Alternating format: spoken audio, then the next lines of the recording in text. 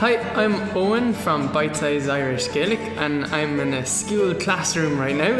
And welcome to episode 9 of the Bitesize Irish Gaelic podcast. Even if you're alone learning to speak Irish outside of Ireland, don't despair. Rest assured that there are thousands like you across the globe, all interested in tapping into Ireland's native culture. And for all about this podcast, just go to bitesizeirishgaelic.com/podcast. And I've one listener email to read out, Laurie. She emailed today, Laurie Holmes, and I was lucky enough to meet Laurie a year ago when they were passing through Lough Derg in Ireland. And she managed to load this Bitesize Irish Gaelic podcast onto her iPad Nano. And she said, "Once again, you amaze me with your humour and excellent interviewing." So I was wondering, was Laurie maybe emailing the wrong Owen? I don't know. But anyway, today I'm joined by a very special guest, on Dr. Matt Wallen. So, fáilte isteach, Matt. Tell me, who are you and what do you do? Well, my name is Matt Wallen. I am originally from Denver, Colorado. I grew up there until I was 18, and then I moved to Minnesota. And I went to college in Minnesota at St. Olaf College, and then Augsburg College. And I trained to be an elementary school teacher and a major in fine arts, and started out teaching in a middle school, eventually a middle school in Egan, Minnesota. And I was there for 4 years. Oh, what, is that a city or? Egan is a suburb of St. Paul, Minneapolis. Okay. St. Paul, I suppose, yeah. So I was there teaching 6th grade English for 4 years, and got the opportunity to move to Ireland, and came to Ireland in 2002. June 2002, and started out at the University of Limerick, and I did a master's degree in English language teaching, kind of TEFL, or I suppose in the US they call it ESL, English as a Second Language. Okay, and was it that you were in the States and you said, I need to change something? We have to backtrack a bit because it's not everybody who's teaching in an elementary school in the States and ends up, you're the principal teacher or the principal headmaster of Limerick School Project. Yes. It's a primary school, as we call it. That's right. In Limerick. So let's back up a bit. Okay. How come we got that far? Okay. Well, Ireland came up because my partner got a job offer here. And I didn't know a lot about Ireland, but we came temporarily, and I've heard this before. People move to Ireland thinking they're going to get out of here pretty fast. And I've heard the same thing about Cork. And it doesn't always happen. So, I don't know, we were thinking it was going to be a temporary thing, but at the same time, it just lasted. And so I came only to do a master's degree first, and then see what would happen, and we weren't sure how long we'd stay. And now it's 11 years later, I guess. Yeah, more than 11 years now. And I came to UL, University of Limerick, and I did that master's degree. And I was an elementary school teacher, and I thought, well, if I'm going to stay here in Ireland for a while, I'd like to become a teacher here. I have to go back a little bit, actually, because before I moved to Ireland, I was in a dance company, and one of the members of the dance company had lived in Ireland. And so she said, oh, well, you'll never be a primary school teacher. You have to learn Irish first. Yeah, so let's give the listeners a bit of background that even if you're in an English language school in Ireland and you're in a primary school, so an elementary school, you must teach Irish because you're teaching every subject to the kids, right? Yeah, that's right. Because every mainstream teacher who has a class of their own is expected to teach Irish. And as part of the main part of the curriculum is one of the big 3 subjects. So there's English, there's Irish, and there's maths. And so it's one of the big subjects. You're expected to spend 40 minutes a day teaching Irish. Wow. So we'll switch back to English. Fannomid Matt, mar tá Gaeilge got. Tá Gaeilge. Well, tá Gaeilge. Tá Gaeilge got go cinnte. Anna níliscim cad chuirde mar like hosa tú ag fálam san ollscoil nó a thuig tú a neacha tú go dtí an Gaeltacht nó conas hosa tú? Dús chuig mégadtí ranganna ag an ollscoil. Sa Tróna na ag dína fásta ní raibh dultaí an ollscoil. Bhí daoine ón áit chun teacht uairháin gá seachtain agus ag tosú a chuige. Níl mór an, ní féidir mór an I dhéanamh uair amháin sa seachtain. Féidir? Ní raibh sé, well, ní raibh mé ag fáil an really. Dus, bhí sé anna de ar dús. Agus, fuair mé post scoil seo nuair an bhliain ina dhiaidh sin. Agus thosaigh mé ag buintúsáid as na leabhar scoile I aine. So bhí mé ag déanamh na cleachta I aine ó leabhar scoile ó rang a hain agus rang a dó. An éasca ar fáil. Agus tar éis bliain amháin ag déanamh sin, chuig mé go dtí an Ghaeltacht. Is cá neacha tú? Chuig mé go dtí na Concead. Ó go háin in Iadascail, yeah. Agus bhí sé ar as ar fáil. Agus bhain mé an lán planabás agus thug sé sin a lán féin bhuinín dom chun gcuige a labhart. As céimhéad ama bhfuil thosaigh tú a bin tar éis bliain ó go nuair chuaigh tú?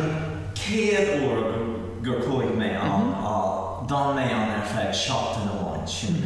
Agus an sin chuaigh mé ar ais gát sara ina dhiaidh sin. Agus cumána sin thosaigh mé ag bualadh le daoine eile. Tá Gaelscoil as cór an bhór. Bhfuil. Agus bhí anna ar múntóir an scoil sin. Agus tháinig siad uair amháin gá seachtain go dtí ar scoil féin. Agus bhí mar ag déanamh córa le chéile sinna méid. Ní raibh aon rud eile ar siúil ach sais córa le chéile. Agus cumála sin bhí anna ar daoine atá ina gcónaí sa Ghaeltacht inneamh agus bhuail mé le go minic chun na chuid gaige a chur chuncí. Okay, so I'll switch back and we'll weave some of that back in. So it's obvious to the person listening that you just happened to move to Ireland. Yeah, one funny story was I remember when that person said to me, you have to learn Irish before you can be a teacher. And I said back to her, you mean get that accent? Oh, okay. Which I'm sure maybe sort of happened too. But anyway, to get that accent, and I was like, well, I can do that. But she said, no, Matt, go home and look it up on the internet. And I looked up. I didn't know anything about Gaelic at the time, and wow. Did you have another language at that time? I studied French in high school, but I couldn't speak French at all anymore. Okay. I mean, it would come back.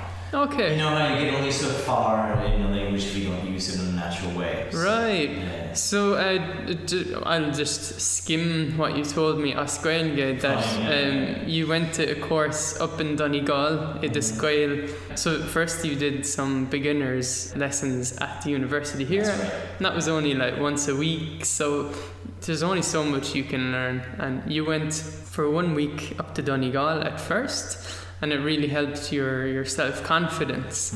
There was a school there up in Donegal, am I right? No? So you told me there's a school, but where is that school? No, just when I was working here. I got a job in this school before when you were here. I went there. Yeah. I get you, okay. And then you told me that you basically got to know a couple of people in the Gaeltacht and you were able to meet them. Were they people you just kind of met maybe through the internet or through friends or friends that I knew. Yeah, one of them, he's not Irish. Okay. He's from Germany originally, and he speaks beautiful Irish and writes poetry in it. He's much better than I am. Wow. I'm not totally Líofa, as they say, but or Líofacht, but I found that he was very good at kind of getting the conversation to a level where we could participate equally.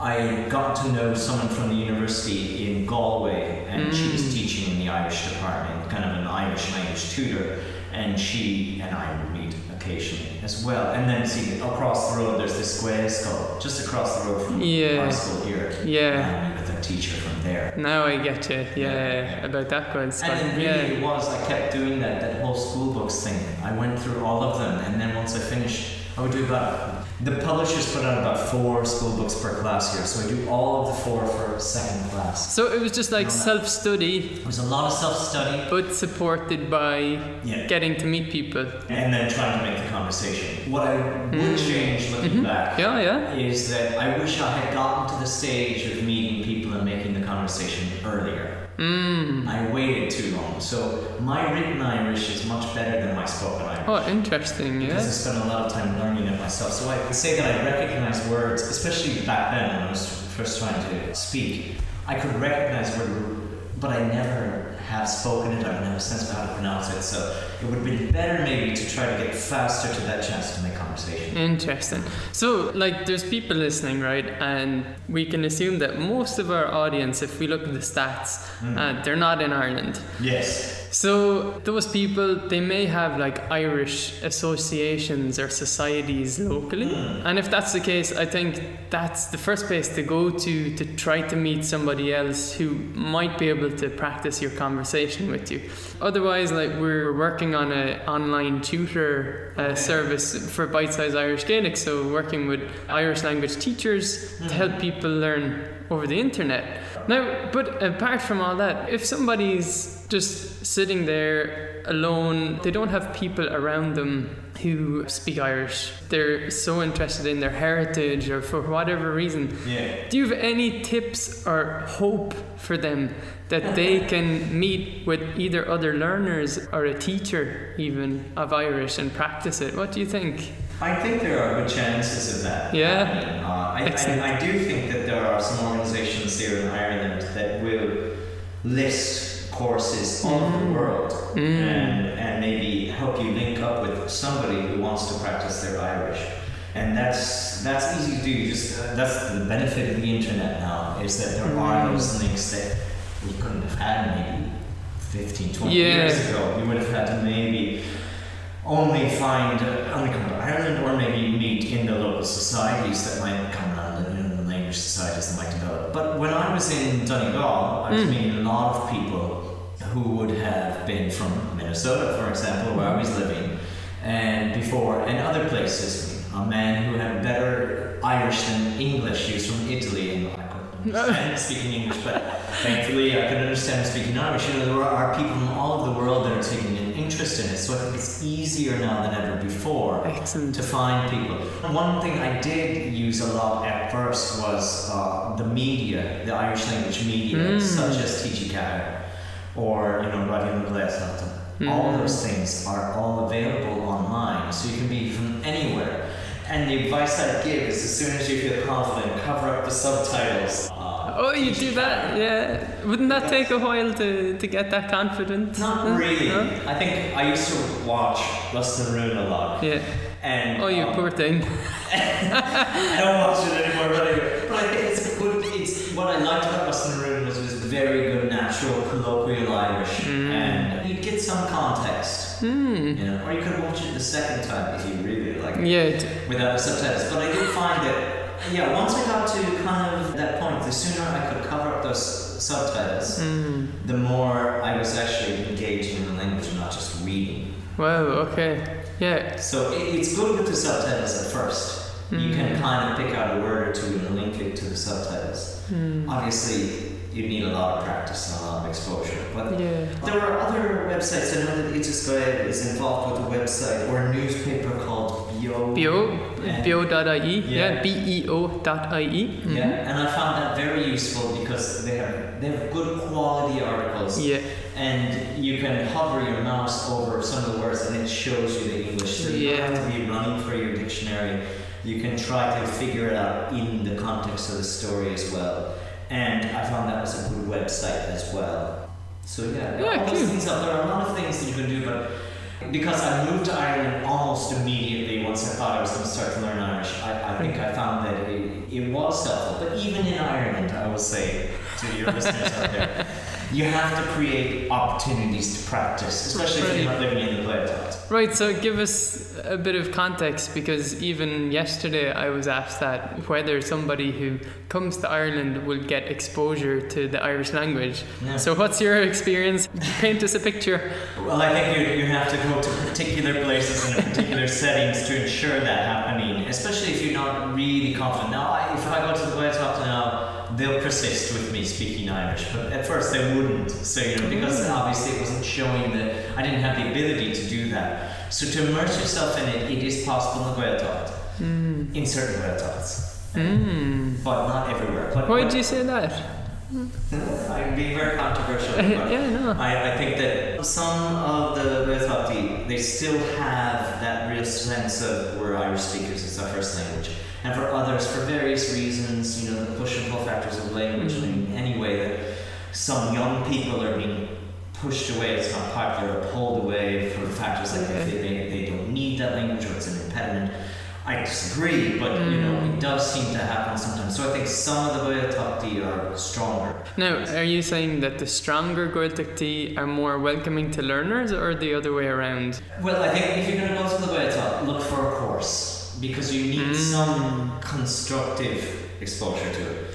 Just hoping, unless you're a very good natural language learner, unless you have that personality where you can sit there and just absorb it, it's nice to be in a situation where it's structured. Yeah. So you can go to, there are great classes in all of the Gaeltachts, Would you recommend, let's say somebody's thinking of, in 2014, going to Ireland during the summer? Yeah. I mean, what would they do? Would you suggest just Googling for Irish language courses, or is it a bit more structured than that? No, I look for Irish language courses, and all of them are on at different times, and all of them have a slightly different personality. So if you want a really academic focus, you might choose one over one that's more casual, more about socializing through the language, more about just making conversation rather than learning to write, for example. They have different emphasis, and you may choose that you want to go up to Donegal because you want to learn that dialect, or down to Kerry or whatever. I've only gone to Donegal, but I've visited the Gaeltacht, especially near Galway, and spoken in a kind of natural setting with people. But I haven't really been down to Kerry much. Yeah, because and I know that's the nearest Gaeltacht to where the school is. But yeah, from Limerick, and I love going down to Kerry, down to Kirkagreena. A couple of episodes ago, we were talking to Felicity, who spends about half her time out on the Kirkagreena Dingle Peninsula. Yes. Yeah. And actually, I've never been down there during midwinter, so it sounded really interesting what she was describing. But I spent summers down there camping and stuff, whole summers. It's a beautiful place. I've been there as a tourist. Even when I was there as a tourist, I wasn't finding that many opportunities to speak Irish. I think I did speak Irish once down there. In the Museum for the Blasted Islands in Dublin. And apparently you get a discount for tickets if you ask for them. I love that. So, so I did. Oh, that's an excellent tip. So even if you practice... And they will give it to you with 10% off. Oh. So there, you don't only have to learn one phrase and you get it. So I love that was the case when I was there. So. That's very good. That's very good. So bring me back, right? Let's go back to the States. Okay. Before you had ever even thought of coming to Ireland, do you have any bit of Irish blood in you, or? It's a long way back. My father changed his name from Foley to Wallen, his surname. Okay. Whereas the last name. So I should be Matthew Foley, which would make me fit in a lot more. Definitely. That sounds like a very good Irish name, but I think you have to trace it so far back that apparently the last relative who left Ireland left in 1829. So that's prior to the famine. I don't even know the reason, and his name was Michael Foley. Okay. So, there's a lot of Michael Foleys around. Yeah, exactly. Yeah. So, but that's not that far back though, Matt. If you really think about it, 6 generations, is it? Yeah. Okay. Yeah. I know there are a lot of people that are much closer ties to it. I didn't grow up with this idea, you're Irish, or anything like that. I mean, I kind of knew that I had a bit of Irish heritage somewhere, But no, I mean, more so I felt I kind of remember slightly a Norwegian identity. Okay. Because my grandfather was born in Norway, and my mother maybe had us kind of thinking more of a connection to that. But you know, I didn't think about the Irish side of me, and I mean, it's far enough back that, you know, it didn't make emigration easier, for example, or anything like that. You know? Yeah, and let's say St. Patrick's Day came along, it wasn't any special day for you. Yeah, I mean, it was a day. I can remember that in Denver they have a fairly big St. Patrick's Day parade, and my father was a Shriner. I don't know if you know what a Shriner is. No, explain that to me. It's related to Masons, Freemasons. And so he was in a horse patrol, and they would ride in the parade. So we always went down there. And, you know, I always find the traditions in the US funny around that. So in Denver, which is nothing, I find this very strange when you start to analyze it, they throw, or they used to, I don't know if they do anymore, they used to throw green bagels into the crowd as part of the parade. And I'm thinking the bagel is sort of New York Jewish kind of association. Yeah, that's a new import in Ireland. Yeah, exactly. Yeah, and so they dyed them green and threw them into the crowd. I don't remember why. So I remember it, but it was kind of just, you know, it wasn't that, oh, I'm Irish and we're celebrating the National Day for Ireland today. Yeah. So let's say bring us a bit closer. Then you get to Ireland, and you're doing your masters, right? I did a master's degree. Yeah. And how did you kind of settle into Ireland, or just dealing with Irish people on the street, or when you're going shopping, or? Well, I think Irish people are pretty easy to deal with most of the time. You know. I mean, I had no trouble really. I met people through the course I was doing, the master's degree I was working on. Through various other things, I think people are easygoing, very willing to have a conversation, you know, like to help someone out who looks lost, so, you know, that kind of thing. I found it pretty easy. I found it hard at first, I'd say, to make close friends. Really? You know, I think that's something about Irish people is they have 1,000 acquaintances, and their family is very important. And so if you're not having those connections, and also the difference I find too is Irish people have very good connections with people they've known for a very long time. Yeah. Whereas as an American, I was quite used to it. I really moved, kind of reestablished your life, and you know, it was a bit different. People were always making new friends. That being said, now I have great friends, many of whom are Irish, many of whom are Irish and English and stuff like that. It was easy to integrate it, and I found particularly the school. So after that master's degree, I saw an advertisement for a job here in Limerick School Project. Yeah. And applied and got the job. So, excellent.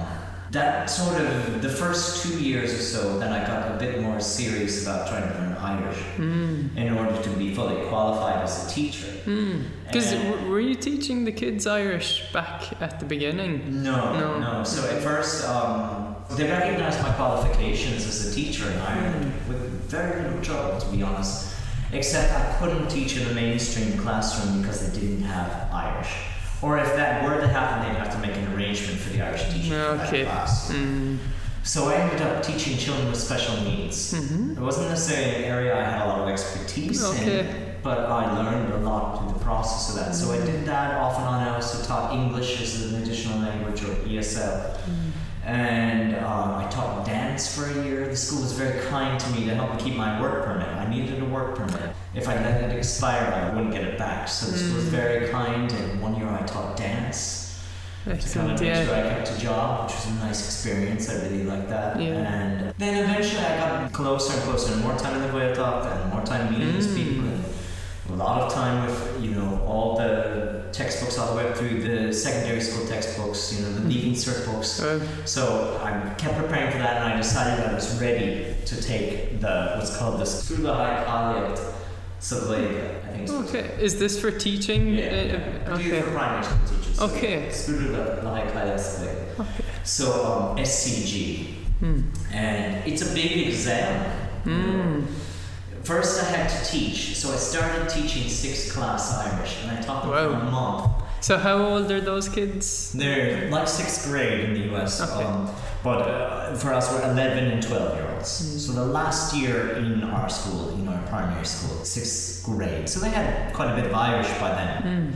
So I taught them 40 minutes a day for a Excellent. month, and at the end of that month I had the kicker come, the inspector come to watch me teach Irish, and you would not pass if you spoke a word of English during the lesson. Oh, wow. This was quite a strict rule, or maybe a phrase or something like this. So no, it went fine, and I really enjoyed the teaching of that, and that was one part of the assessment. Another part was to do a project which you shared with him or her through Irish, and then the big exam day, which was a day and a half of exams. Oh. So it's pretty rigorous.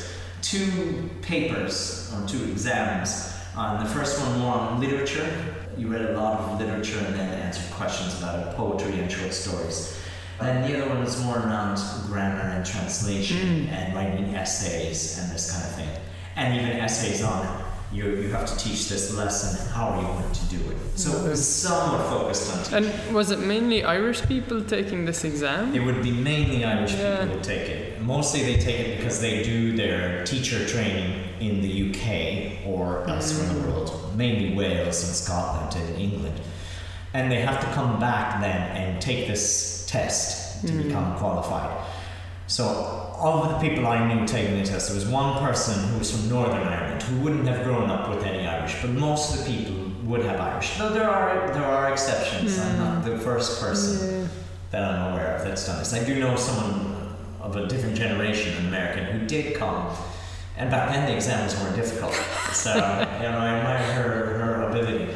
And then the big thing was the Agalov, the interview, and my goal was to get 70 marks out of 100 on each part, and then be qualified to teach in the Glasgow. And I only got 65 marks on my interview. Everything else was fun. Yeah. So maybe one day. I don't mind the idea. You know, no, not to threaten your employment. But no. But yeah, that would be interesting, But now, since becoming principal, I think you've probably heard that they teach classes now for parents in Irish in school. It's partly that I think it's important that they kind of keep their own language abilities alive or get some exposure to it, as the case may be. But also, it's good for me. I keep up my own skills. So I teach Irish a little bit in some of the other classes. Okay. But for the parents, it's been really fun. So this year we had 2 levels. We had absolute beginners. They'd be mainly parents who are immigrants themselves. Yeah. They've never been exposed to the language. And where do you start with those people who are starting from basics, 0? yeah. Simple, useful phrases. Now, of course, the focus is to try to help them eventually support their children in learning Irish, so that they feel comfortable maybe helping with the homework and at least being aware of it. So with them, very much in the beginning it was Kalasan dit, Kunas Taltu, Gurf Magot, Slana, these kind of things. Simple conversations. And then slowly we worked on more things like talking about your feelings, so Tabron or Tatirsa Tatirsa, and this kind of thing, which is exactly how we approach it in schools. And now there are 2 parents who are very focused, one from France and one from England. Oh. And they've kind of really stuck with it. There are people who come and go to the class otherwise, but the 2 of them have done very well. And this is their 2nd year now. So at the stage we're at now, we're working on I'm Shikata, the past tense. Excellent. And they're very focused, and I think what they like is it's caused them to take a great interest in their children's homework. So they will come in and ask questions from the homework. But it's a great experience. Now, with the more advanced class, many of them have better Irish than I do, which is an interesting thing to be trying to teach someone who has, if not better, at least equally as good Irish. But we have a bit more fun just having a lot of conversation, a lot of games, a lot of discussions or debates. Excellent, yeah. Before we finish up, I did want to ask you a question about dialects in Irish, because we get, a good number of emails from people who are, I get the sense, a bit scared, or they fear learning maybe what they might think the wrong dialect, or not being able to pick up a resource because it's in a certain dialect, or it's more kind of generalized, standardized Irish. So whatever the case is, what's your opinion or your view or your advice to such a person who just doesn't know? They know that there's 3 dialects of Irish, but okay, where do we go from there to learn Irish? Well, I would say I think it's good to get a general exposure to all 3. I purposefully did that myself because for the listening exam part of that test I did, they play all 3. Oh. So you have to get a general sense of it, but I sometimes think people overplay the differences a little bit. And so yes, how are you is asked in a number of ways, but we can also think of how it is different in varieties of English. Right. And so it's perfectly fine to learn all 3 of them, really. Yeah, maybe once after a while you feel you have a preference, then you start going towards that direction. But I wouldn't worry at the beginning. I just try that. And most people don't speak a pure dialect anymore. There's a lot of mixtures, even within Ireland, I think. Even within Ireland, that's true. The native speakers, they're being influenced by each other, they're meeting more, I think. Exactly. Like I've said it in podcast previously that probably, not probably, it is true that back some years, the next village would have a different expression or a different word for something, right? Right. Yeah, so each village you go, like Irish just changed, and you'd hop over to Scotland, and the Irish and Gaelic would kind of just, it was, kind of a grey... Yes, gradually changing. So the interesting thing I find about Irish is people speak in their dialect, as in they don't switch to kind of a formal Dublin Irish or something. So if you're listening to Radio na Gaeltachta, it's not like a Donegal speaker will like suddenly switch to a Galway dialect. They just stick to their own, right? But they speak together, and it's fine. They just mix it. It's like you could almost compare it to like a Norwegian speaking as Norwegian to a Swedish person who's speaking Swedish, and they've got this commonality that we can understand each other, and we've probably been practicing hearing the same languages between each other. I mean, unless you feel particularly passionate about it, I think exposure to all of them at first is probably the best thing, especially as an absolute beginner, to try to tie yourself down. I'm only learning this dialect. And to be honest, the differences aren't as wide as what I think I thought at first. And now I can hear the differences, but they don't become a stumbling block. Excellent. Okay, Matt, I think we'll leave it at that. You're working pretty late today. And if the listeners who are still listening now, I thank them for waiting this long, because we're in an echoey school classroom. But hey, it gives a bit of flavour, right, to the interview. So to leave a comment for this Bitesize Irish Gaelic podcast episode, go to bitesizeirishgaelic.com/podcast and go to episode 9. If you're loving the show, do leave us an iTunes review, a written review, 5-star. And you can send in your own listener questions and any feedback you have for me, Owen, with a direct email to podcast@bitesizeirishgaelic.com. Thanks to Tukumo for their music, which you hear on this episode under a Creative Commons license. And until the next episode, Slán go fóill. Bye for now.